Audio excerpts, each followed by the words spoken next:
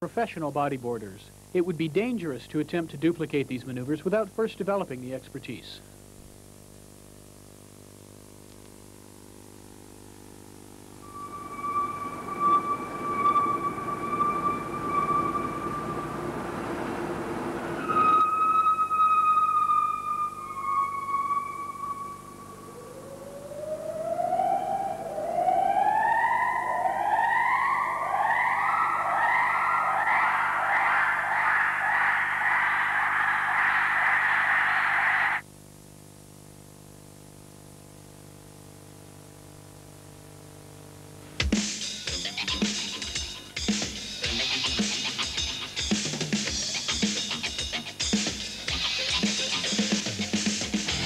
On the Edge, a complete look at the sport of bodyboarding today. Highlights from the best of 10 years of Morey Boogie World Championships.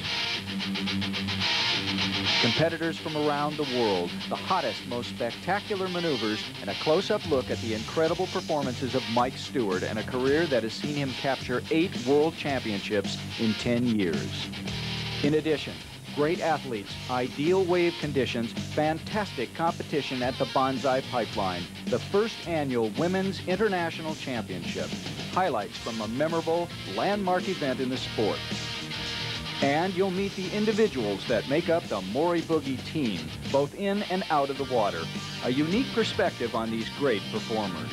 This is the best of the best. The hottest, wildest action from the top pros in the world, the kind of thrills that can only be experienced when you live on the edge.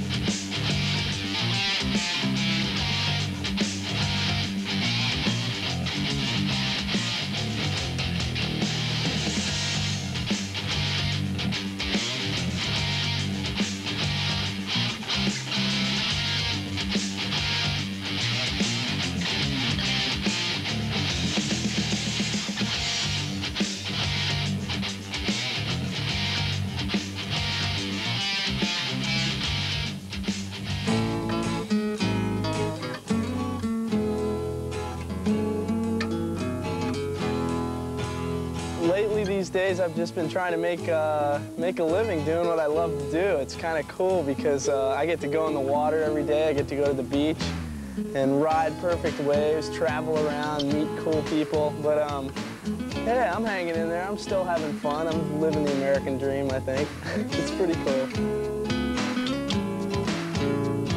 My image, I've tried to kind of cultivate it over the years.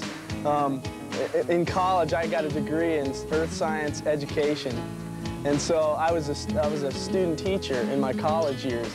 So I had to be sort of the role model for the kids. And I've always loved to be able to be in a position where I can influence younger people in a positive way. And I've always been a proponent of no drugs, no alcohol, and leading a healthy lifestyle, getting high on sports like bodyboarding. And I've tried to carry that over into my bodyboarding career. I want to, maintain a clean and healthy image and sort of purvey to people that you don't have to do drugs or drink or get into all that kind of crap, to do well at bodyboarding or to have fun, to be cool. You just got to go out there and get high on waves. And sometimes I get made fun of by my friends, goody-goody or whatever, but I don't care. I'm stoked on the way I live, and hopefully other people will follow in my path, or at least, try to do the same thing and lead a healthy lifestyle and just ride waves and have fun. There's so many ways to have fun. You don't need to mess with chemicals and stuff like that. I'm really proud of my career. I started out, this East Coast kid back 11, 12 years ago when I was 16, and I started out just riding small waves in Maryland, and then I went on to college and continued to compete and stuff, and I always had in the back of my mind this idea that, gee, maybe just after college I'll take a year off and try my hand at being a pro bodyboarder. Wouldn't that be cool? It's sort of living out my dream, which is great about this country. You can follow your dreams. And so I did it, and it paid off. I really couldn't believe it. I've been able to do some great stuff, travel to some neat countries that I never imagined I'd be able to visit, and meet some great people, and surf waves that when I was a kid, I used to look in the magazines at places in Australia and go, man, someday I'm going to surf there. And I've surfed those places, and it's unreal, and there's still places I want to go, and gee, I hope other people have the opportunity to get as much out of the sport of bodyboarding as I have. It's just been an unreal career for me. I don't want it to end. I'm going to die when I have to get a real job.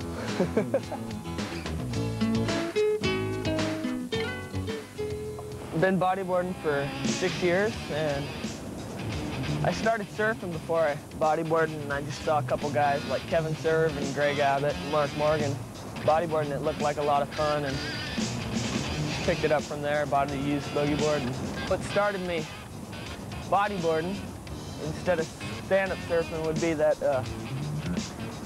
the maneuvers you can do on a bodyboard is a lot more gnarly, and it seems like you get a lot more intense and not hurt yourself as easily. Even when I'm competing with someone out in the heat, I'll still be friends with them. I talk to people out in heats, and I never let the friendship part go away.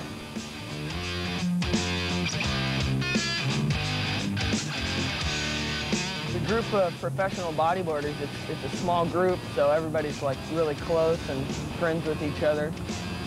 So, I mean, if you're in trouble, someone's always there to help you out. It's just like a big family, and it's fun. I surf about 4.5 hours a day, every day, just consistently going in the water. I mean, and I'm having fun, so that's my practice, and it helps, it works. No special diets and no exercise routines. I do sit-ups, I guess, but I like to eat a lot of junk. I like big In-N-Out burgers with the grilled onions and like a bunch of cheese on there. It's really good. And double fudge cakes at Bob's Big Boy. Those are good. I love speed. Sometimes I like driving fast better than I like going out in the water. It depends how the waves are, I guess. But but I like spinning my car out and doing Brodies and pulling the e-brake, and I don't really want to portray an image. Whatever image comes from being myself is I guess, my image. I guess my image is kind of kooky, funny. I guess I'm like a young guy image, coming up guy image, I guess. I don't know.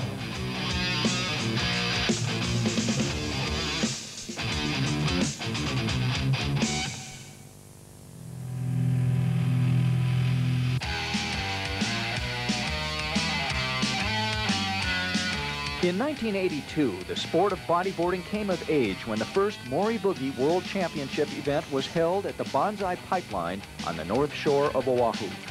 Since that time, Morey Boogie and the top international pros have made an annual pilgrimage to the pipe for the purpose of battling it out in the legendary surf. And for the next year, the victor wears a singular title, World Champion.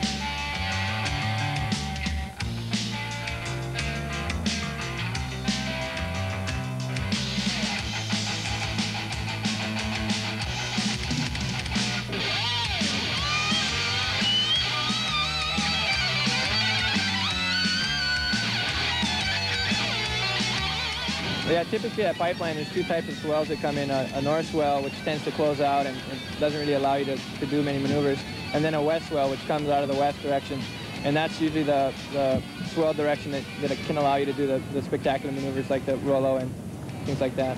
So that was my basic strategy was to stay on that west peak.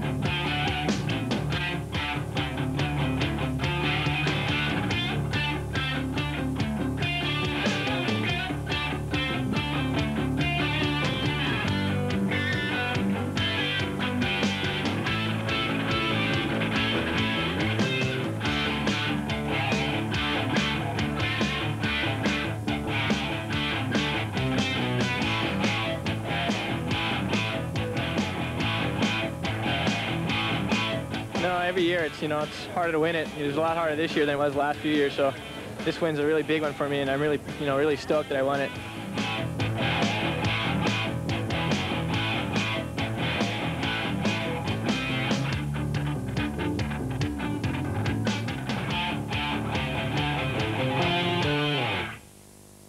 In January of 1992, a landmark event in the sport of bodyboarding made its debut on Oahu's North Shore, the Morey Boogie Women's International Championship. For the first time ever, the best women bodyboarders in the world competed in perfect conditions at the pipeline for the biggest prize purse ever offered in a women's competition. And what a competition it was. In this contest, it's going to take, at least pulling in or getting more of a line than going straight. So I think that's what really helped me is doing maneuvers.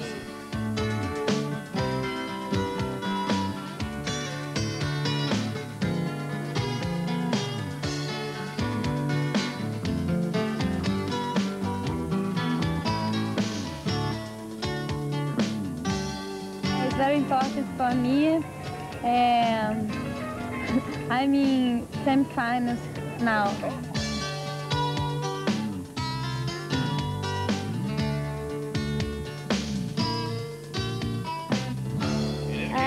I don't know. I just look at the lead and go for it.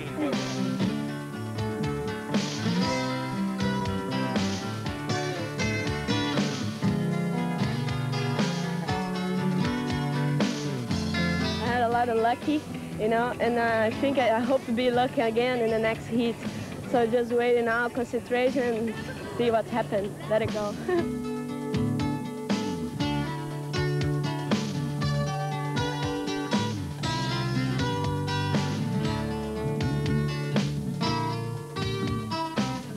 I had so much fun just surfing there with 4 people.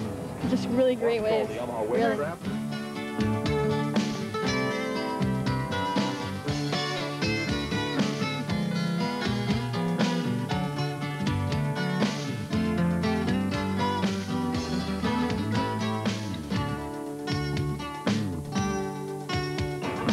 To the winners is very difficult because the pipeline is too shallow.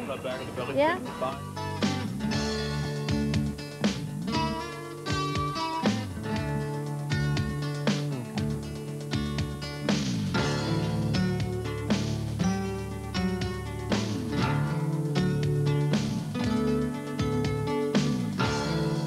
The waves so good right now. I think this one is coming up. I think good waves for the semi-final and the final.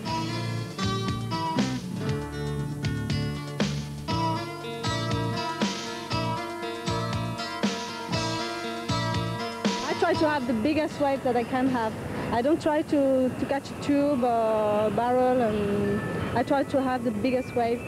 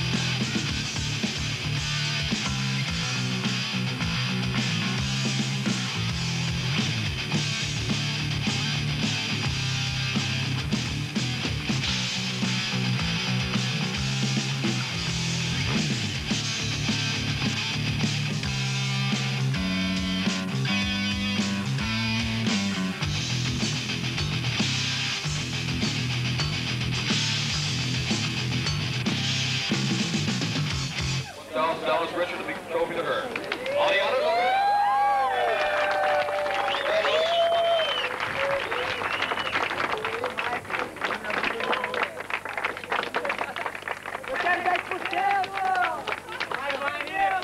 Sobe na mesa, sobe na mesa. Tá cá no troféu. Sobe na mesa, sobe na mesa.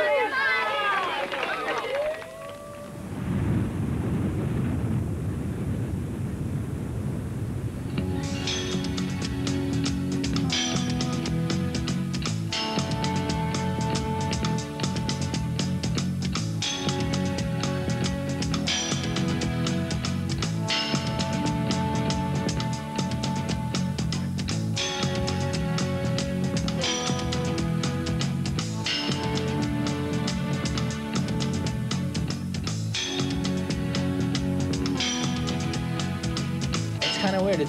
The competition is a lot stiffer. Like Brazil has just really got, you know, they've got a handful of guys that are just really hot, and they're just spawning all over the place. It's really a good thing. It's the International Pipeline has done a lot for the sport of bodyboarding, and I'm glad to be a part of it.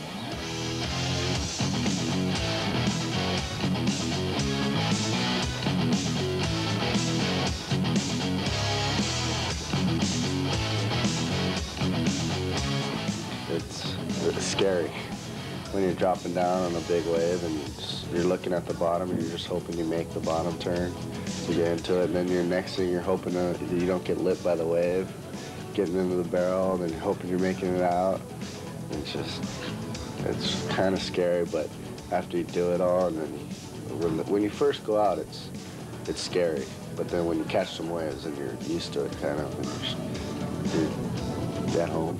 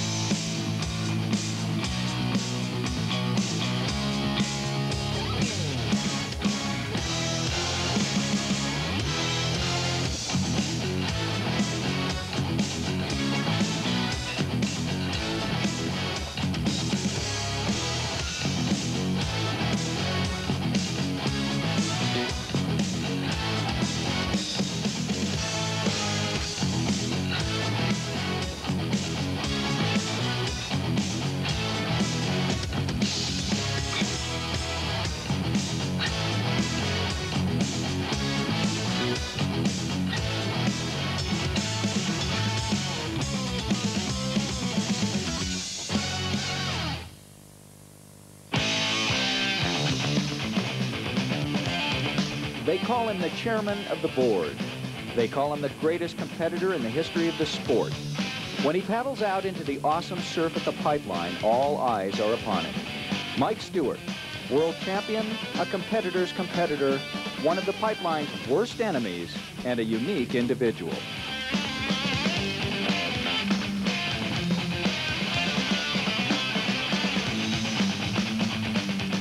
Good one.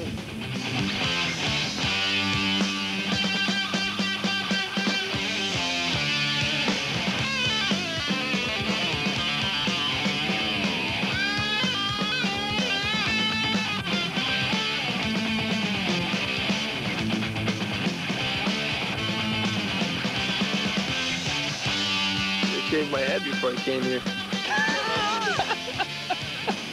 When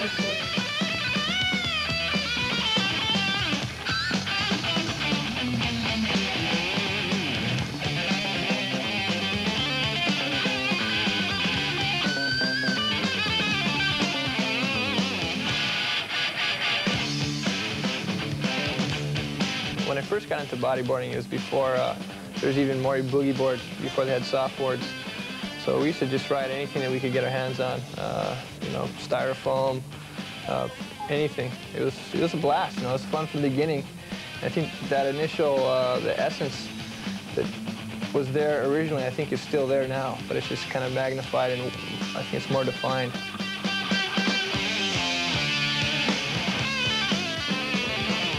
So it's got a long way to go, but it has come a long way from the beginning. And I didn't think it would get this big or be this popular, but you know, when I was younger, I thought, hey, if you know, people are experiencing the same thing I am, you know, with this thing and being totally stoked with it, then it's going to get popular.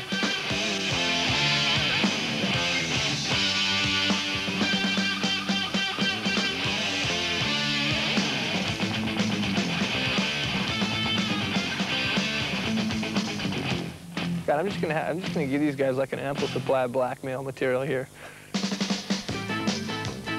Fast, intense, hard. I don't know.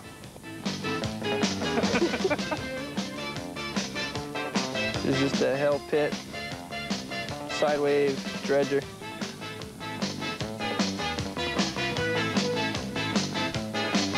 Plastic, man.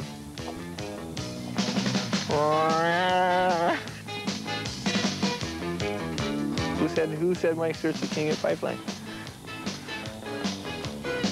Not me. For me, it's my biggest thrill is in big surf and heavier conditions, and that's kind of where I like to go.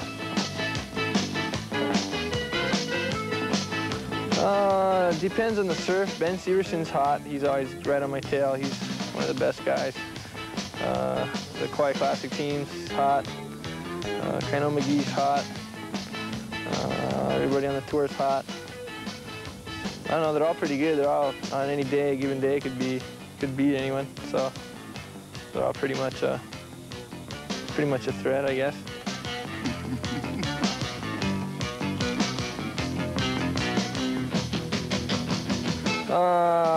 Mozart, Dexter Gordon, all kinds of stuff. New age, old age, I don't know. Everything but country. Spaceship, go to a different planet and catch unreal 15 to 20 foot barrels of no one on the whole planet and get barreled for 20 to 30 hours. That's a dream session. Captain Kirk.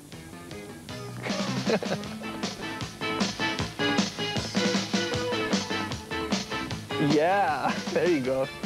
Gambling and surf, what a combination. Atlantic City, most radical city I've been in. Oh, Brazil. Brazil is the most radical city. I don't like B1, ball head, cone head. Okay? Hollow, big, thick pits all over the place.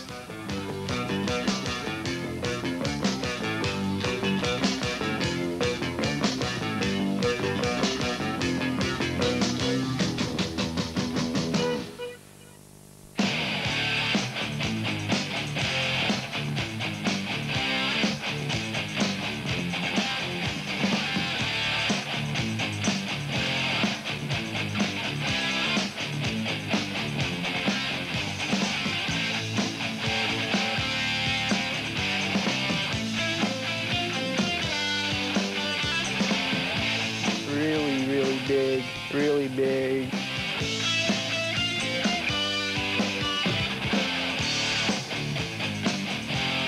Hawaiian, 12 feet.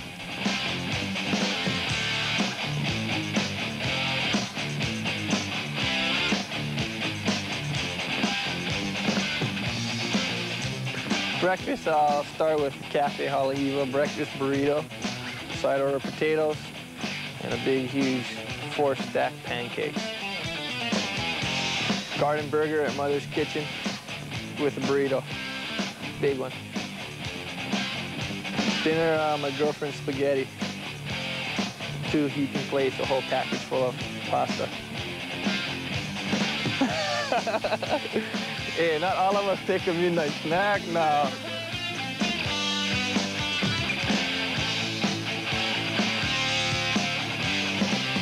Well, I definitely feel that I'm a competitive bodyboarder because I enter every single contest that I can to try to do well. But I also think I'm a soul surfer in that it's something that's inside of my heart and it's something I want to do for my heart. So it's not like, I'm just doing it for some other reason. It's really a heartfelt thing, and in my opinion, that's soul surfing.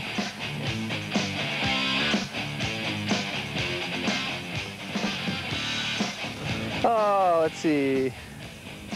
I don't know, 5, 10, 15, 20 years.